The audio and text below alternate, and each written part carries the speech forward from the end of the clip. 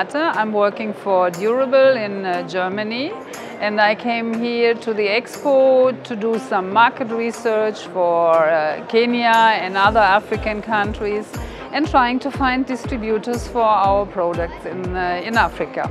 I had some really good meetings with some potential partners, and now we have to sort out everything when I'm back in Germany, checking about the pricing and which ranges fit into the country, and I hope then we can do some business here. Africa is, I think, the continent which is with the most potential to grow.